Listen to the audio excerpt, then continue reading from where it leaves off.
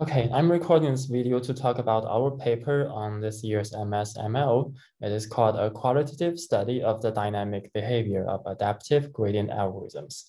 It is a joint work of me with Lei Wu and Professor Weinan. So in this paper, we discuss adaptive gradient methods and its dynamical behaviors.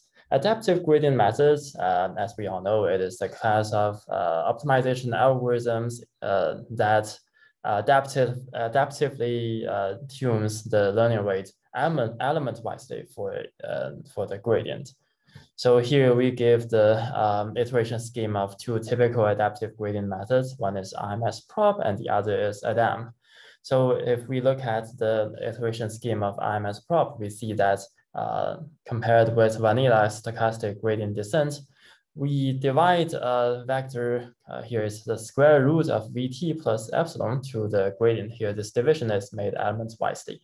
And this Vt is actually as exponential average of the gradient square. So in this way, we are tuning the step size for each direction, considering the gradient magnitude along this direction in the history.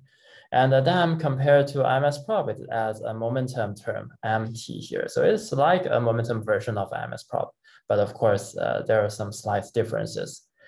And adaptive gradient methods usually performs better than vanilla SGD in the sense that the convergence is much faster. But at the same time, the behavior of the loss curve is also more complicated. Here we can see on this figure on the bottom left part, we can see a loss curve of a neural network trained by IMS-prop. And we can observe three typical behaviors of this loss curve. The first is a fast initial convergence. We can see that the convergence at first is very fast. The loss decreases very fast. But this fast initial convergence doesn't last very long. It ends in a very short period of time, and it's followed by a regime with small oscillations. And also occasionally there are some large spikes that drives the iterator back to somewhere the loss is very big. In this paper, we aim to study these three typical behaviors of the loss curve. Okay, we start from the first fast initial convergence, and we try to explain this phenomenon from the perspective of a sign GD. And of course, we start from considering continuous limit of the algorithm, but different from SGD. For SGD, we only have one hyperparameter, that is the one important hyperparameter when we do continuous limit, that is the learning rate, right? We just push the learning rate to 0, then we get a continuous limit.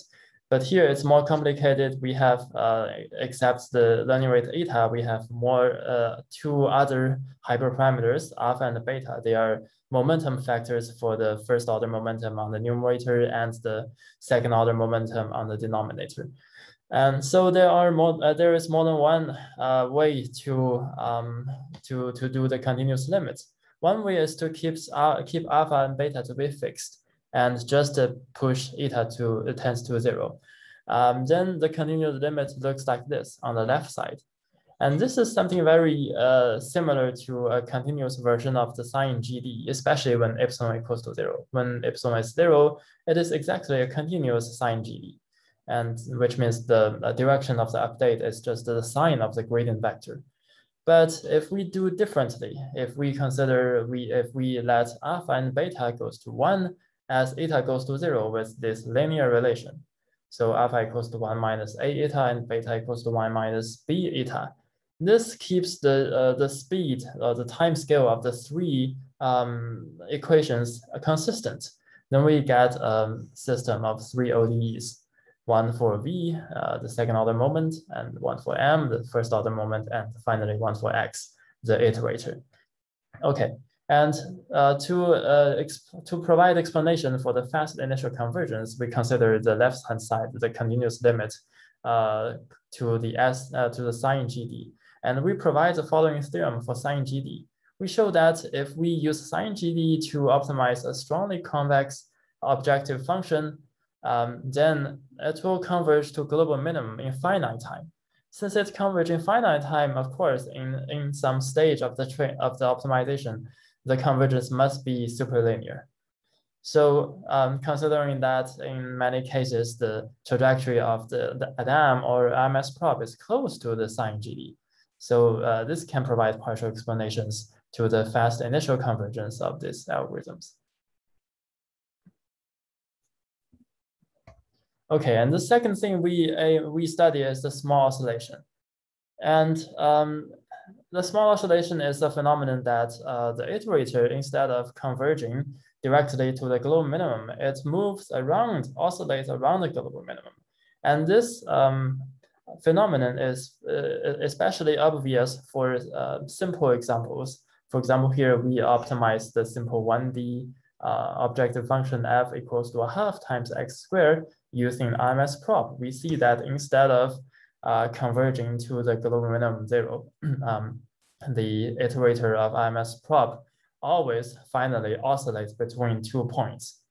One is the eta/2 and one is minus eta/2. And this is quite different from the gradient descent, since here we don't consider stochastic methods, we consider full batch training. For gradient descent, as long as the learning rate is not quite big, it will definitely converge to the global minimum instead of oscillating. And this phenomenon can be explained by a linearization around the stationary point. And the explanation is just the stationary point for the adaptive gradient methods, considering not only the iterate x, but also other variables like v and m, it is unstable for this dynamics. So on the bottom part, we start from considering we consider RMS prop and consider its continuous version. Note that this is the continuous version here in the previous page on the right. So we consider the momentum factor go to 1 as eta goes to 0. And the continuous dynamics is this system of ODE.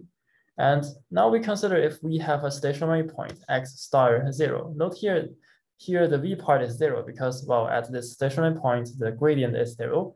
And that means the accumulation of the gradient square is also 0. So at this point, we linearize this dynamics, we get the following linear dynamics. And the dynamics matrix is the Jacobian on the right side.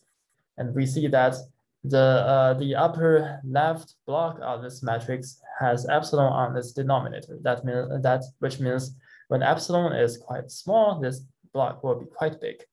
And that means, well, the dynamics will be unstable at this around this stationary point.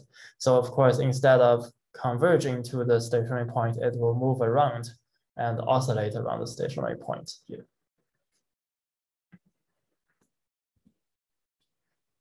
And finally, we come to study the influence of hyperparameters for Adam. This is quite important because for Adam, we have 3 hyperparameters to tune. Besides the learning rate eta, we have alpha and beta. And different combinations of alpha and beta will give very different behaviors of the loss curve. And here we can still consider the continuous limit. So instead of considering alpha and beta, we can study A and B. Because A and B, if given the learning rate, A and B decides the momentum factors alpha and beta. And by doing extensive numerical experiments on A and B, we identify 3 regimes, 3 types of typical behaviors of the loss curve, depending on different values of A and B. Firstly, if B is much bigger than A, so that means the memory of the first order momentum on the numerator is much shorter than the memory length of the second order momentum term on the denominator. In this case, in general, the loss curve is decreasing, but there are a lot of big spikes. So we call this regime a spike regime. We see that in general, it is decreasing, but the loss is frequently pushed back to some very big level by the large spikes. So in this case, the optimization process is unstable. And we usually don't know where to stop because we don't know whether we are on a spike or we are not on a spike. And on the other side, if we consider when A and B are in the same order, then there will be no big spikes. Instead, we'll have small oscillations. And although there are small oscillations, the loss curve is in general stable and quite smooth. I mean, generally, if we don't consider those very high frequency oscillations. And small loss can be achieved finally. We call this the oscillation regime. Finally, on the other side, if A is bigger than B, which means the memory of the second order momentum is shorter than the memory of the first order momentum, in this case, the loss curve is unstable. And usually, in many cases, the iterator will diverge, as shown by the figure here on the right. You can see that after some iterations, the loss becomes quite big, it diverges. So we call this a divergence regime. And the following two heat maps shows the distribution of the three regimes on the diagram of A and B. Here, the x-axis denotes the value of A, and the y-axis denotes the value of B.